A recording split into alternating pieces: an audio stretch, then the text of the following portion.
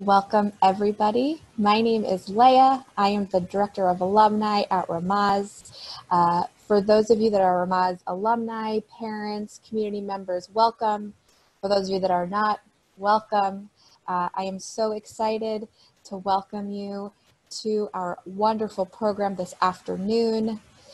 From surviving to thriving in an unpredictable world, practical tools to calm yourself, think clearly, and function well when you feel like you're losing it, with Dr. Dina, Diane, Wyshogrod, Zlotogorski. Just froze. Oh no! Can you see me now? Yeah. There we go. It is a pleasure to have you all here with us and to have Dr. Dina. Dr. Dina joins us.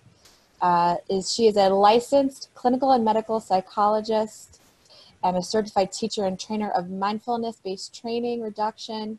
Dina pioneered bringing MBSR to Israel in 2002. For more than 30 years, she has been teaching mindfulness approaches to thousands of people from all over Israel, as well as internationally. She integrates this approach with other cutting-edge techniques into her clinical work to help people not just cope but heal, not just survive but thrive. In addition, since 2009, together with her friends, no idea how frustrated I am with this.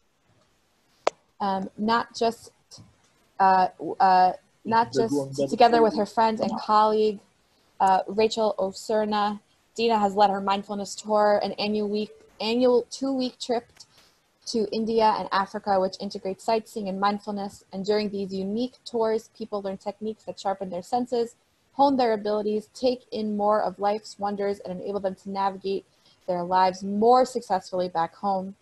Dina fervently hopes that once this crazy Corona time is finally over, which here in New York, I don't know where everyone is right now, but here in New York, it's finally starting to look, we finally see that light at the end of the tunnel.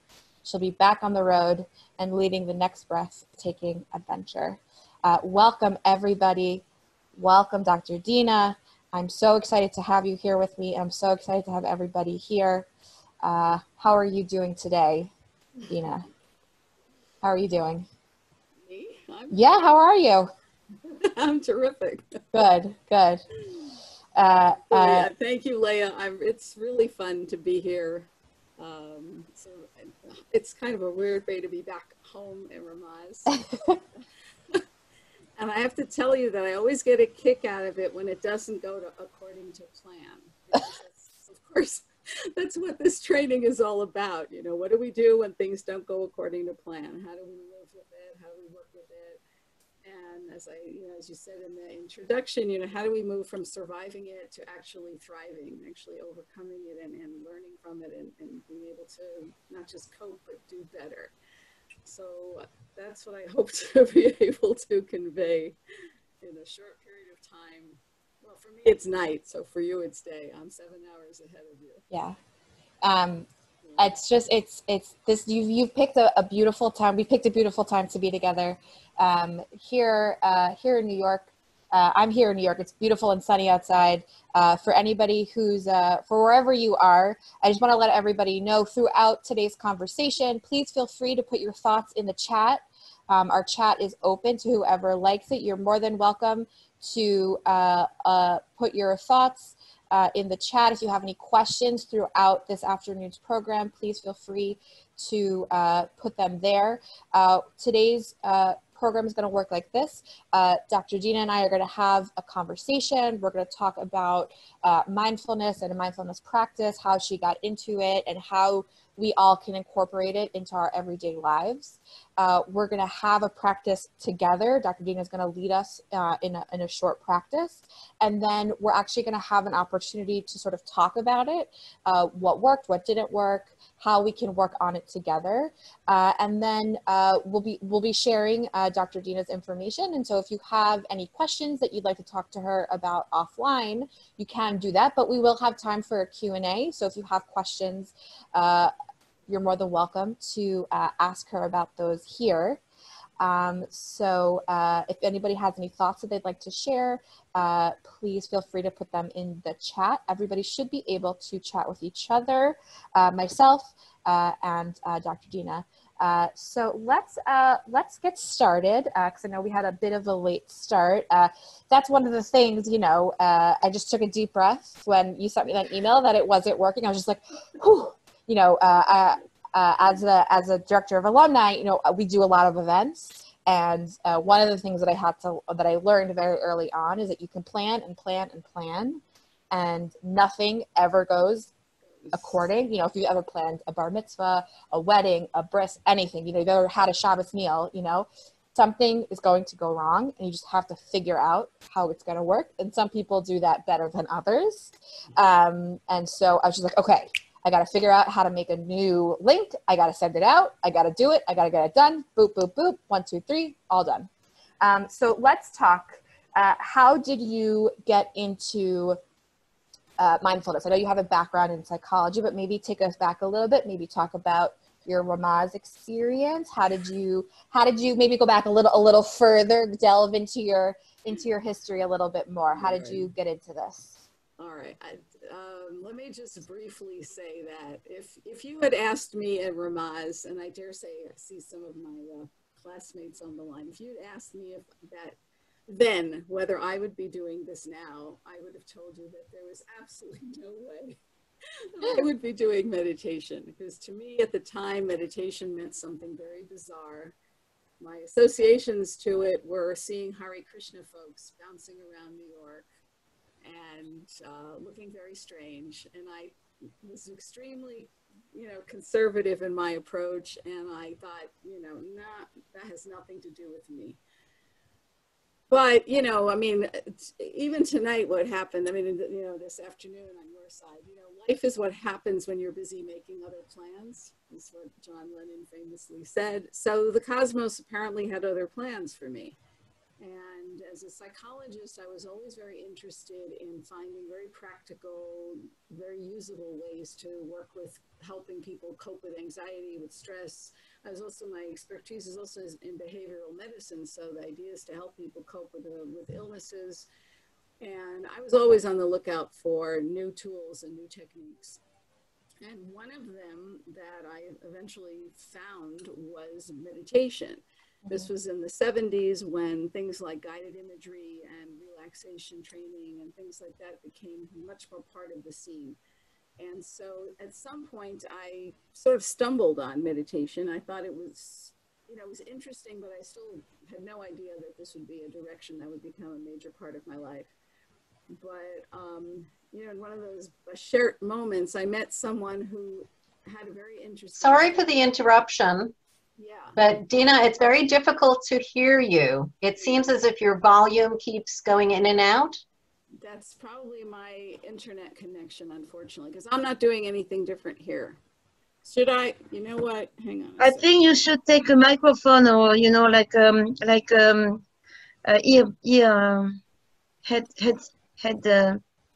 Maybe it's your headphones. Maybe it's your headphones. Exactly. I don't have headphones. I can. You have them in your ears, sweetie. Let me try one more thing and see if this helps. All right, I'm going to switch to these guys. In the meantime, you guys get a chance to breathe. Let me see if this helps at all. Hang on a second. One second.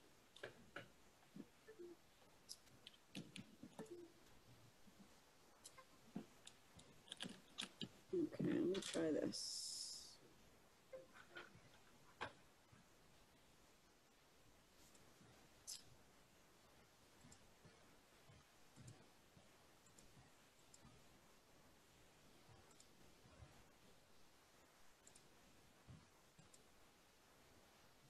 All right, let's see if this works. If not, we're just going to have to wing it.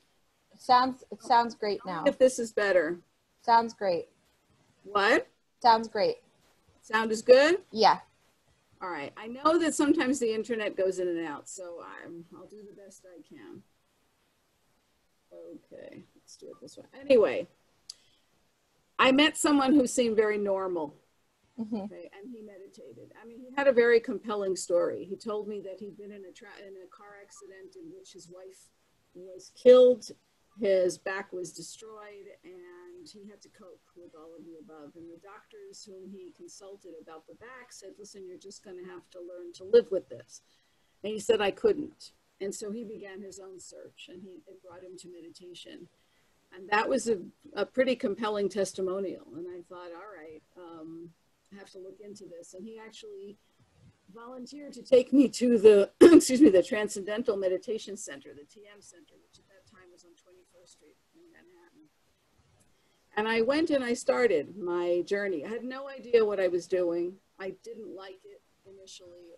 I couldn't make sense of it. And eventually, I stuck with it for some reason. I'm not even sure why. I don't know why I didn't just toss the whole thing, because it didn't make much sense. But then I found the Mindfulness-Based Stress Reduction Program, which was developed by John Kabat-Zinn in the 70s at the University of Massachusetts Medical Center. And in his seminal book, Full Catastrophe Living, I found a lot of explanations about why meditation and mindfulness work, which spoke to me as a psychologist. I wasn't looking for anything spiritual. I wasn't looking for another religion. I figured I had enough with my own religion. I don't need to add anything else into the mix. So I was looking for something practical and powerful, and that had research backing it up, and that was grounded, and that seemed sane. And I found all of that in the Mindfulness-Based Stress Reduction Program. And so I began to train in it, and I decided at some point that this would be literally my contribution to Israel. I said, I'm going to study it, I'm going to learn it, I'm going to be certified in it, because there's a whole procedure there, and I'm going to bring it here. And that's what I did. Lovely. So that's how I got into it. Amazing. So you mentioned a few things that I just want to make sure that we clarify. So you mentioned mindfulness, you mentioned TM, transcendental meditation. So can you just clarify, just for anyone who doesn't know, what the difference is between, meditation versus transcendental meditation, mindfulness, what those things mean, how they're different, and what specifically what you do specifically, and how that's different from those other spaces, and what MBSR is. Wow, in a few minutes. Huh? Yeah. Well, you can take your time. Take your time. All right. So let's start with a definition of mindfulness. Mindfulness is defined as paying attention deliberately, on purpose, to what's happening to you right here and now in the present moment, and doing so non-judgmentally. Okay, so let me take those pieces apart. Much of the time we're on autopilot. We're doing things by rote, sort of by habit. That's very efficient. It's very effective a lot of the time. I mean, you wouldn't want to have to relearn how to tie your shoes every morning, or how to relearn how to drive your car every time you slide behind the wheel. The problem is that it can cost us. First of all, it costs us in terms of quality of life. So, for example, if you're busy wolfing down a sandwich and multitasking, you can completely miss what you're eating, which of course also has ramifications, not only for quality of life, but for weight and things like that. So that's one thing. It can also be deadly. I mean, if you're not paying attention to what you're doing, it can kill you. A few years ago, a cousin of ours, a young cousin, was celebrating Yom Yerushalayim here in Jerusalem. He was very excited. He was dancing with his friends, and he was on the phone with his mom. And he danced into the crosswalk, and he got hit by a car. And he spent months in rehab trying to get back to normal. So his sort of autopilot, his rote behavior, really cost him. So autopilot can really cost us in terms of the quality of our life. It can really kill us if we're not careful. And it also has a lot to do with the emotional reactivity that we get involved with and how we respond to stress. Okay, it's an antidote to stress. Now, before I say any more about that, let me just answer your questions, and then we can go over to the other stuff. So there are a lot of different ways in which we can learn to be more mindful. In other words, to be more present. What does that mean? That means that the mind is often, if you pay attention to yourself, and when we do a few little bits of exercise, you'll see the mind is often skipping around. It's extremely frisky and jumpy and undisciplined.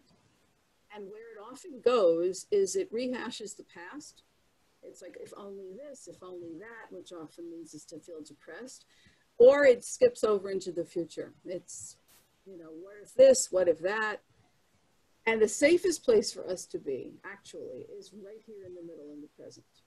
In fact, if you think of, let's say, a seesaw, if you were to stand on the seesaw, you're most balanced, you're most safe, right in the middle at the fulcrum, okay? If you try to stand at either of the ends, which are going up and down, if you think of those as past and future, unless you're one hell of an athlete, you're going to go flying, okay? So when we are mindful, we're learning how to be more attuned to what's happening to us. We're learning how to be more present in the sense of being aware and also in the present. And the other piece that we add to that mix is non-judgmentally, which is not an easy thing for us to do because we tend to be very self-critical. We tend to be pretty harsh. And we're constantly making judgments about how we're doing and how things are going. And this is a very tall order to ask us to notice what we're experiencing and let it be there without fighting with ourselves. Now, anything I said so far, if you're paying attention, has nothing to do with a particular spiritual practice.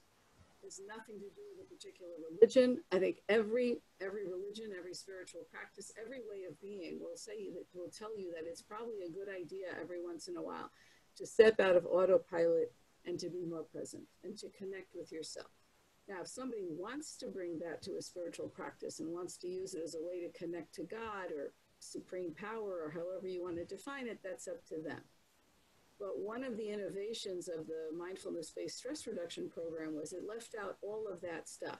So whereas TM, for example, was based in a more Hindu, Indian background with some of the trappings that went along with that, which would make it unacceptable to the way that I have to teach here in Israel and to the clientele that I'm working with, because I work with people across the spectrum, where people are going to be very suspicious of anything that smacks of any other type of religious affiliation.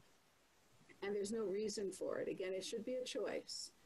But everyone who wants to be able to be more attuned to the moment should have access to this. And there's so much research in the last 20 or 30 years that shows that when you are more mindful in this way, you can actually improve your health, you can reduce your anxiety and your stress, you enhance your creativity, your focus, you change things in the brain that are related to greater equanimity, a greater sense of balance. Mm-hmm.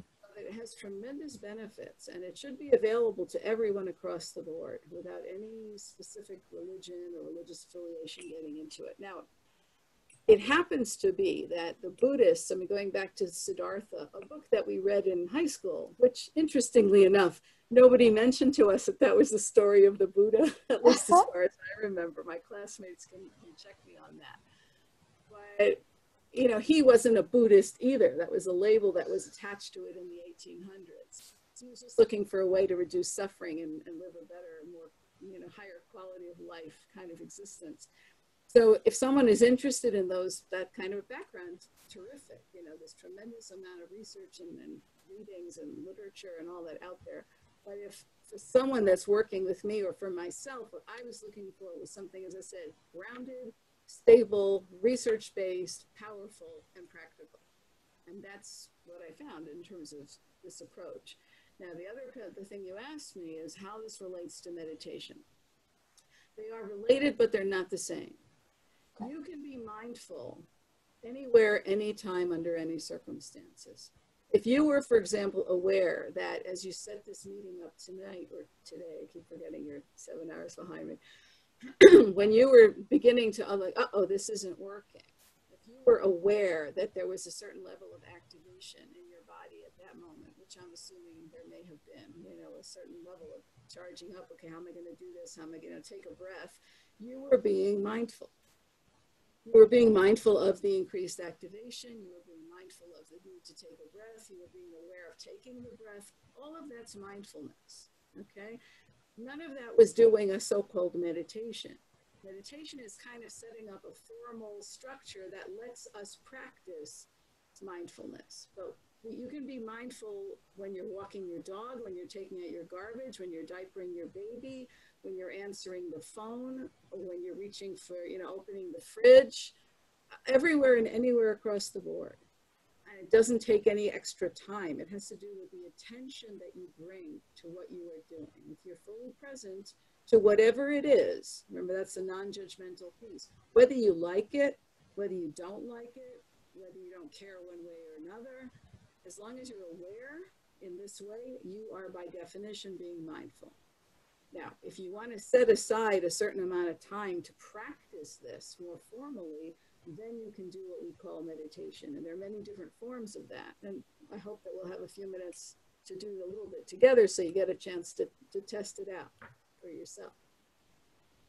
So take a moment and see if this is an answer to your question, and if there are things that are left that I didn't cover that you would like me to cover.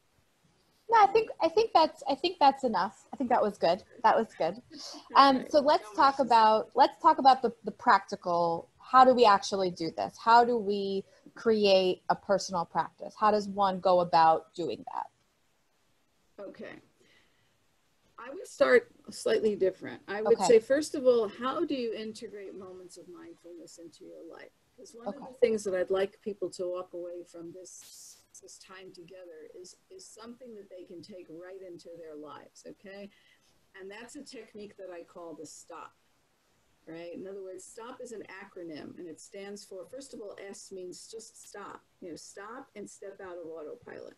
Just notice the fact that you need to do a stop. Notice that you're ratcheting up in some way. Notice that you're getting worked up about something. Notice that you're, you know, let's take the food, reaching for the fridge when you maybe not hungry, okay? So that taking yourself off of autopilot is the first step, right? Then the T stands for take a breath. Now, the breath is one of our most powerful allies because it's very sensitive to the emotional changes in the body. And it can serve as a bridge between mind and body and being in the present moment. We can only breathe here and now. Okay, we can't breathe yesterday, you can't breathe tomorrow. So if we're talking about the present being the safest place for us to be, when we're actually aware of taking a breath and we're actually breathing, we are in the present. So it's good. We're going to do it. Let's just take a breath. Any way you want to breathe is fine. Okay, you don't have to breathe big and you don't have to breathe deep, and you just breathe. Just be aware of breathing. Feel yourself breathing in. Feel yourself breathing out. You can just do one conscious breath. You can do it with your eyes open or closed, by the way. I tend by now to close my eyes all the time, but there's no reason why you have to. Okay, whatever feels better for you. Then the O in the stop means observe. You know, notice what's going on with you. Be present, be aware. So that means, what am I thinking right now? What am I feeling emotionally? What's my mood like? Okay. And how's my body? What are the sensations that I'm aware of in my body right now? That's the O. So it's just an objective observation. It's a sort of assessment, turning you into your own personal scientist. Like, what is going on inside of me right now? How am I doing? What's my state of being? And then once you've done that, once you've stopped and stepped out of autopilot, once you've taken this breath, once you've observed what's going on inside of me right now, what's happening to me, and also maybe what's happening around me, then you can get to the last letter, which is the P, which is proceed. Okay, now what do I need to do next? Now, sometimes people think that this is, you know, major, like celestial choirs are going to start singing. It's going to be this major thing. It can be very simple. It can be as easy as saying, you know, I'm hungry, I haven't eaten in a while, I need to eat something, or I need to drink something, or I need a bathroom break, or I need a nap, okay, or I need to call a friend. You know, it can be really anything based on your assessment. And this is something you can do anywhere, anytime, under any circumstances. And I recommend that you just, you know, get into the habit of using it every time you need it. I recommend to people that when you see a stop sign, when you, here in Israel, you have a lot of student drivers driving around, which often make people crazy because they're stuck behind a driver. Well, nowadays, nobody's driving around that much. But anyway, when you are behind a student driver and they have their little sign up, says, you know, it tells you, oh, I'm stuck, use it as an opportunity. Can you repeat the stop again? What is it? What? Can you repeat what the STOP stands for one more time? So the S stands for stop and step out of autopilot. Okay. The T is for take a breath. Okay. The O is for observe. Like, what am I thinking? What am I feeling emotionally? And what am I sensing in my body? Mm-hmm. And then P is, okay, proceed. What do you need to do next? All right. So I hope to run us through that a couple of times, just in this short period of time together. Mm-hmm. So that's the informal practice. Now, the formal practice is you set aside a certain amount of time and a certain place. It helps to have a place. It helps to have some props set aside. So you don't have to run around each time you're going to do this practice to find all your stuff. So it makes it more comfortable for you. And then you set an intention that I'm going to spend these few minutes to do a particular practice. Would you like to do one right now? Well, when you say props, what do you mean by that? Blankets, pillows. Okay. You can meditate anywhere. Okay. Sure. Let me first, you don't have to buy.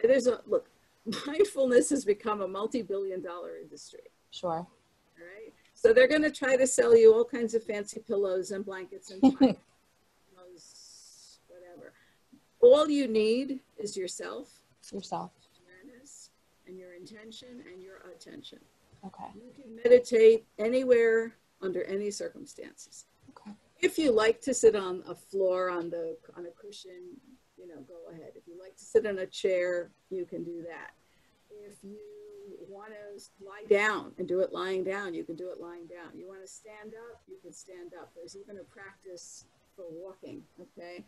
So again, the only reason that I say if you're going to use any props, try to have them all in one place at one time, because we're not the most disciplined creatures on the planet. It makes it harder for us to kind of do something unless we have everything set up for us. Sure. So yeah, let's do one now. Let's give everyone a minute to sort of get themselves comfortable. Yeah, feel free to, I'm just talking to everybody. Feel free to turn your cameras on so that Dr. Dina can give you a little peek and make sure you're, following along. Let me interrupt you for a second. Sure. You don't have to do that. Or not, of course. This is a very personal headspace that you want to be in. So make yourselves comfortable, like she said, either on the floor, on your couch, in a chair, in bed, wherever space you feel comfortable. And Dina, I'll let you obviously take over because I'm not leading this session. So yeah, the issues that you're raising are really important. It's extremely important that whatever you do, you feel comfortable and you feel safe, right? So that's very personal, all right? If you find that you're better off with your eyes open, then you leave your eyes open. Some people feel really uncomfortable closing their eyes. Now, it's interesting because we're on Zoom, so you have the choice of closing the video and shutting yourself off behind the screen or leaving it open. And I'd really encourage you to check in with yourselves and see what works best for you right now, what makes you feel most comfortable. I'm going to be talking you through it anyway. So I don't need to see you, and you don't necessarily need to see me either. There's not a lot to look at. I'm going to sit here with my eyes closed. Not the most interesting movie in town. All right, so making yourselves as comfortable as you can be. If you are sitting up, making sure that your feet are comfortably placed on the floor so you can feel the sense of grounding through your feet. And you can feel your buttocks and your back against the chair if you're in a chair. If you're lying down, then seeing if you're feeling comfortable and supported. And if someone were to do this standing up, then again, feel the contact between your feet and the floor.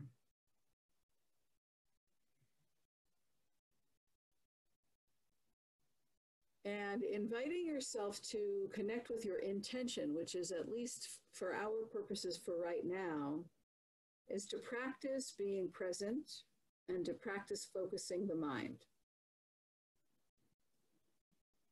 Now, what you're going to notice is that mind wanders. That's just what minds seem to do, at least much of the time. So what we're going to do with this practice is we're going to give the mind something to focus on. And that thing for the moment is going to be the fact that we're breathing.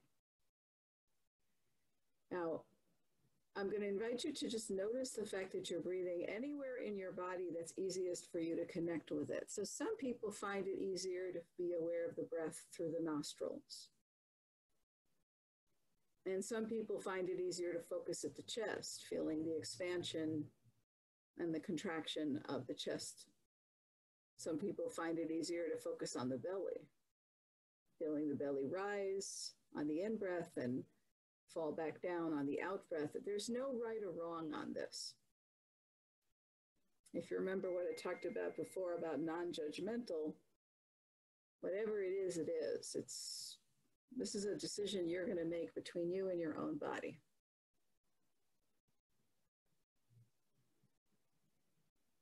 So once you've decided that, at least for these next few moments, this is where in my body it's easiest for me to be aware of the breath, seeing if you can keep your attention on the fact that you're breathing. And you don't have to breathe a particular way either. This is not an exercise in deep breathing or in belly breathing or yogic breathing or anything like that. Just let the breath breathe itself. So you'll notice that some breaths will be long and some will be short and some will be deep and some will be shallow. Whatever it is, and it's okay. Just seeing if you can be aware that when you're breathing in, be aware of breathing in. You can even say that to yourself in your mind. You know, breathing in, I'm aware of breathing in.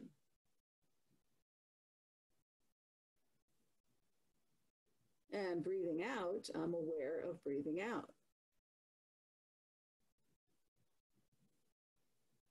So that at least for that split second of time, your mind and your body and your breath are all in the same place, on the same page.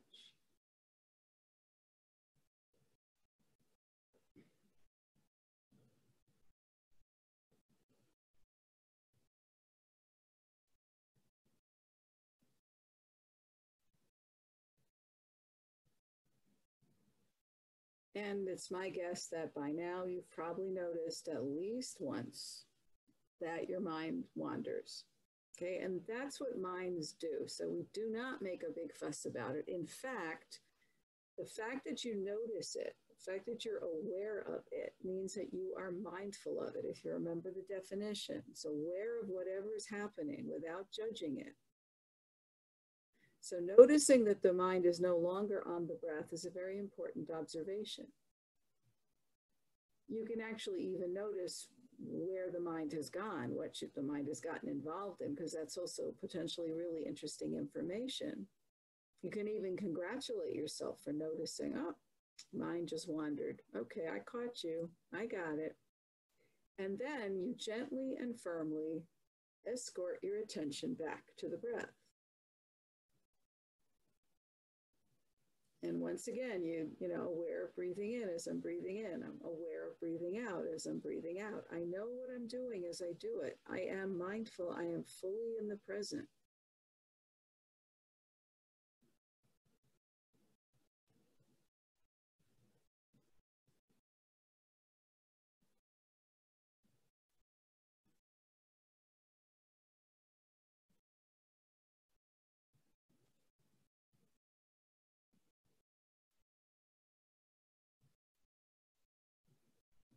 And so checking in again to see where is your attention now? Where is your mind now? And if it's wandering around again, well then again, oh, okay, I noticed it.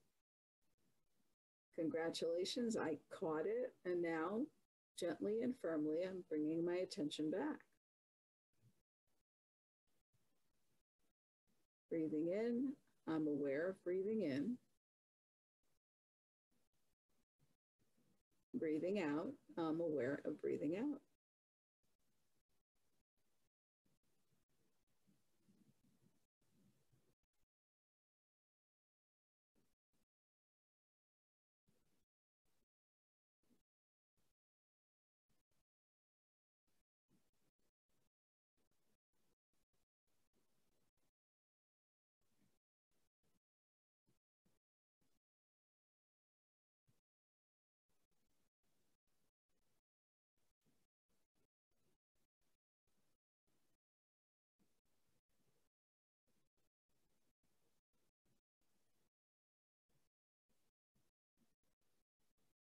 And so before we bring this short practice to a close, I strongly encourage you to take a moment to really be grateful appreciate what you've just done.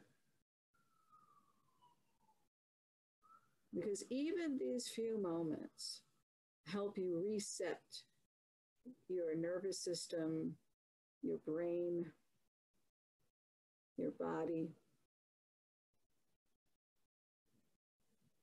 It's a way of training your attention and your focus. It's a way of learning how to be more present, more aware.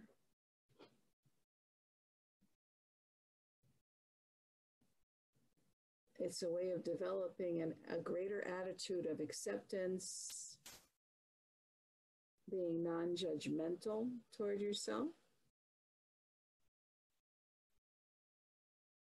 of being both gentle and firm.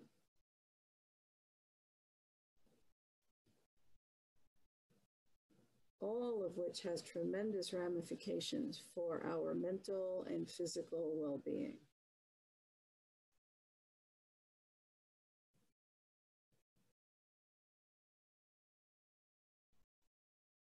And if that isn't enough sort of bang for your buck, so to speak, it also turns out that when we do these practices, even though it seems like we're only doing this within ourselves, this has ramifications for the world around us. This stuff radiates out into the world. So that we do this not only for our own good, but for the good of others as well.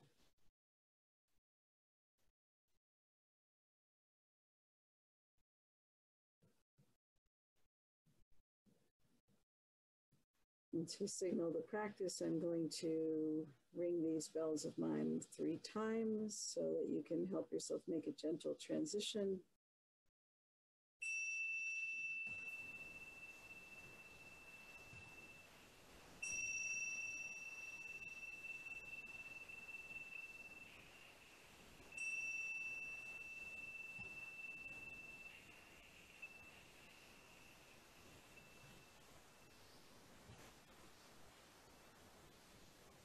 So if your eyes were closed, you may want to rub the palms of your hands together to warm them up and place them over your eyes to give your eyes a little bit of an extra treat. Obviously, those of us who wear glasses have to get the glasses out of the way.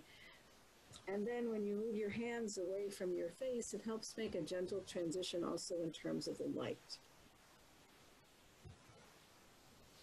Ooh. And that is a very brief basic meditation, which is also referred to as the awareness of the breath or awareness of breathing.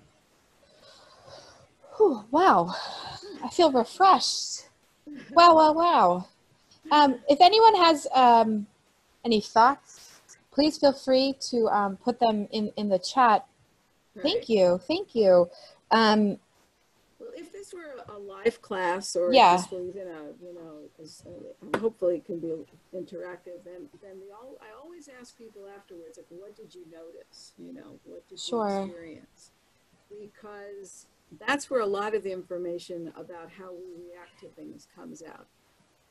Right. These are not easy practices; they're challenging. Sure.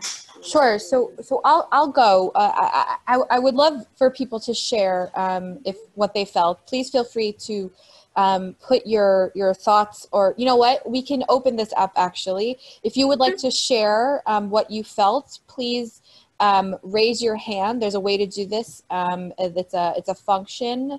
You can raise your hand or put your name in the chat, and I can unmute you and you can share your thoughts.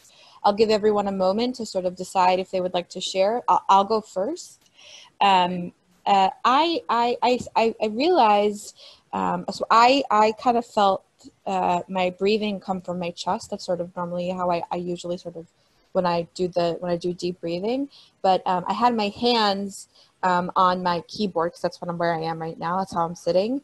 And my feet were planted very firmly on the ground, and I felt my hands get very heavy. And I kind of let myself sort of like lean into that. And I felt my hands get very, very heavy and very warm. And I thought a little bit that was, my mind was wandering a little, and I felt myself, maybe that's just the keyboard. But then no, it was my hands, and they were getting very warm and very heavy. And then it kind of spread up my arms, and then my feet were getting very warm. And then I kind of just was sort of letting it just sort of take over. And it was sort of like very pleasant. And I just kept breathing, and that was very nice. And then, you know, my mind stopped and just sort of like went a little blank, and it was very nice. And then I just kept doing it, and I kept doing it, and that's usually how that works for me. I usually just sort of once I sort of lean into the thought process, my mind will you know, stop wandering. And I think that I don't want to say that's how it works for everyone, but from what I understand, that's sort of, you know, how it works. Does anyone have anything to share? Is that what you would say? Is that how it works, Dina? Sort of. There is no how it works, really. It's very different for different people. It's very different from experience to experience. One of the best attitudes you can take to this is let's just see what happens. Sure. You know, because every moment is a new moment. Every day is a new day. Every practice is a new practice. So, you know, who knows how it's going to go the next time.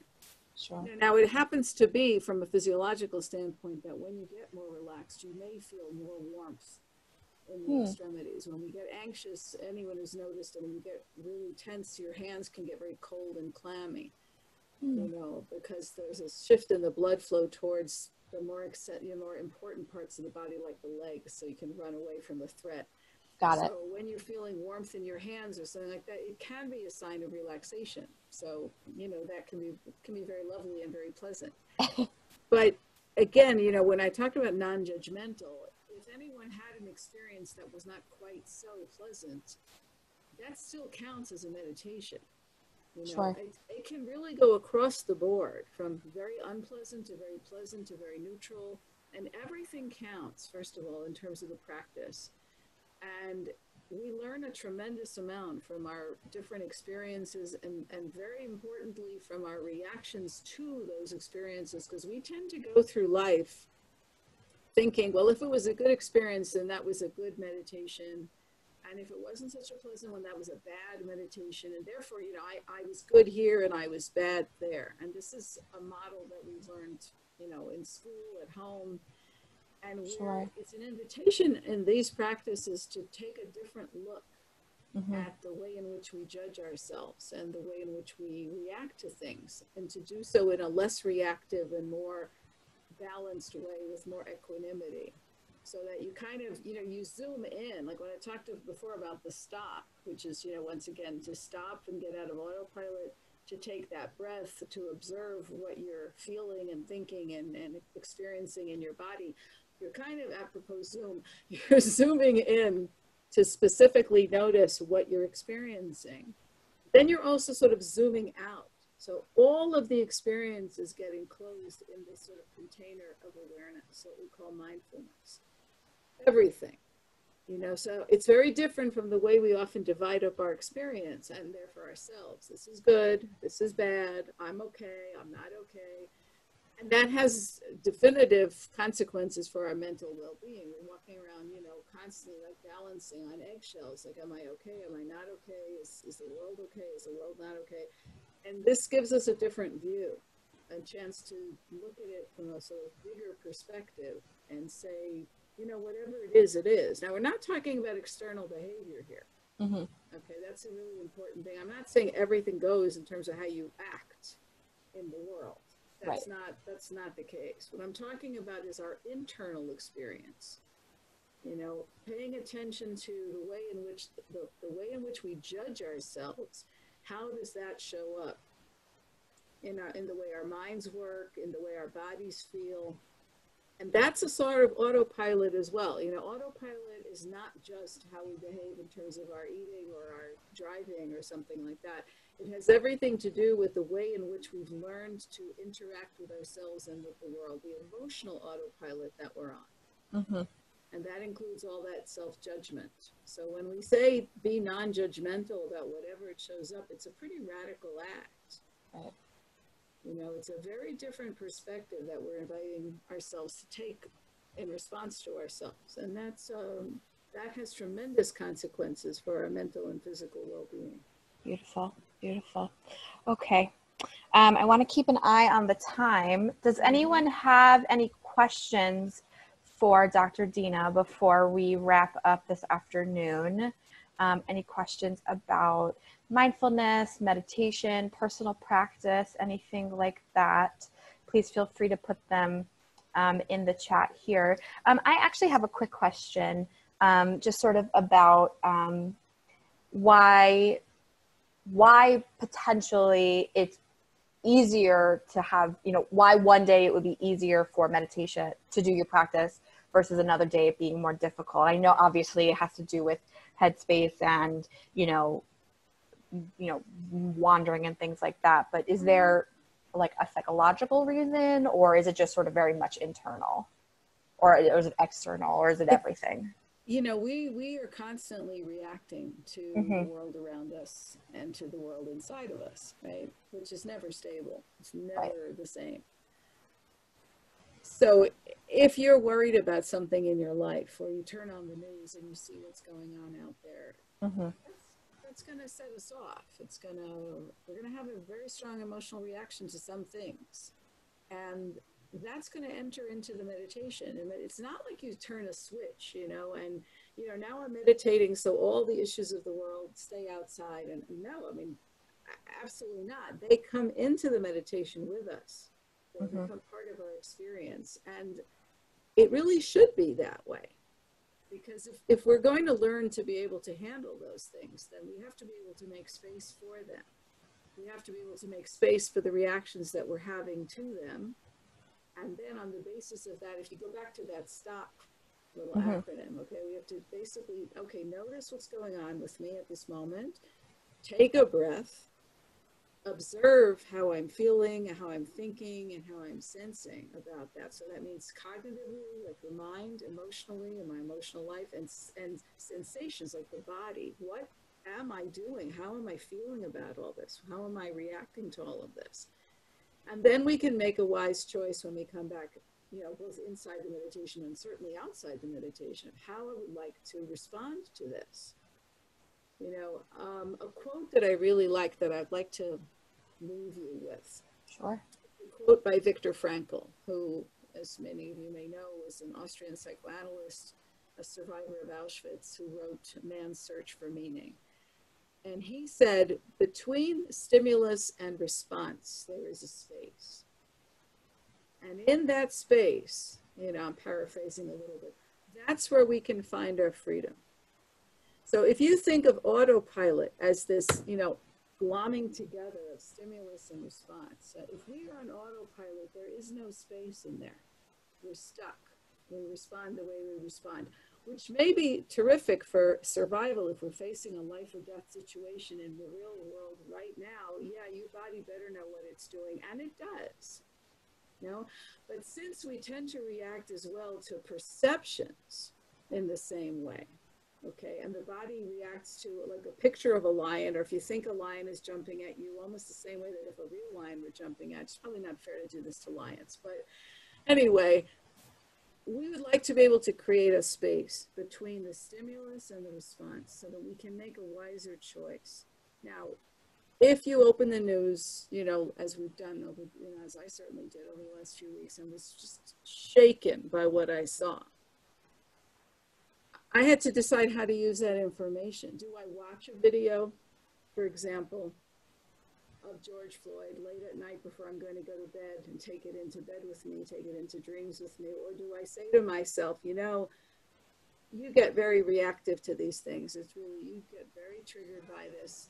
Wait till the morning. Wait till you have more time and more space and more resources, and then watch the video. I mean, you know what's going on, keeping track of the news and all that. That's creating that space. That means that I don't get as swept along as often into the reactivity. You know, I'm not, you know, just dragged along by so-called the mob. Now, the mob can be outside and the mob can be inside.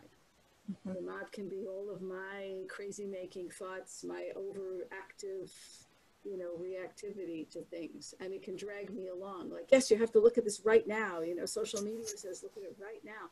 No, I can notice there's the stimulus and there's the response, and can I create that space? The conscious breathing that we do, the stop that we do, and ultimately even the meditation practices that we do are all designed to help us remember that we can create that space. And then from that space, as he pointed out so rightly, that's where our freedom is. That's where our ability to choose resides, right in there. And then, of course, when we lose it, then we have lots of opportunities to do it again. That's why we call it a practice, okay? Exactly. No one gets it right. No one gets it perfect. And that's just the way life goes. You know, Exactly. So we do it again, and we do it again, and we do it again. But I believe, and from my experience, both for myself and people that I work with, you really can make a significant change in your life with this.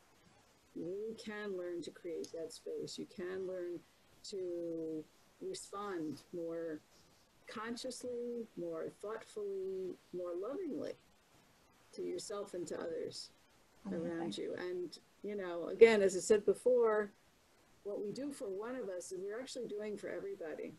You know, if I'm calmer, chances are I'll be more calm in my relationship to you, and you'll be more calm. You'll pay it forward.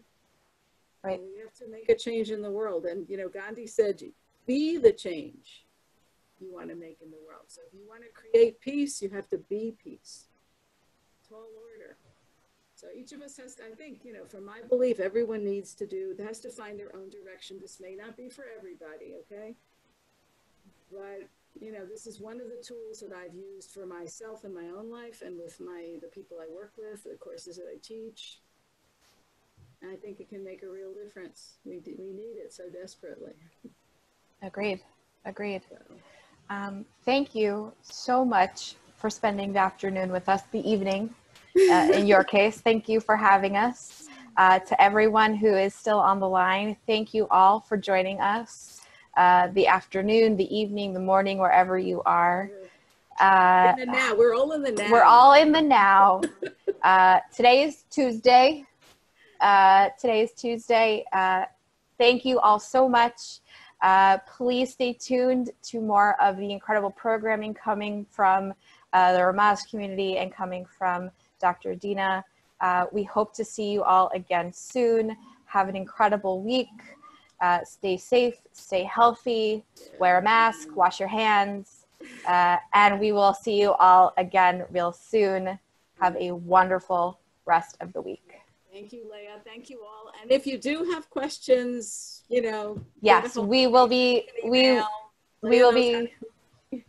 sharing Dr. Dina's information in a follow-up email with everybody. Have a wonderful day. Bye, everybody.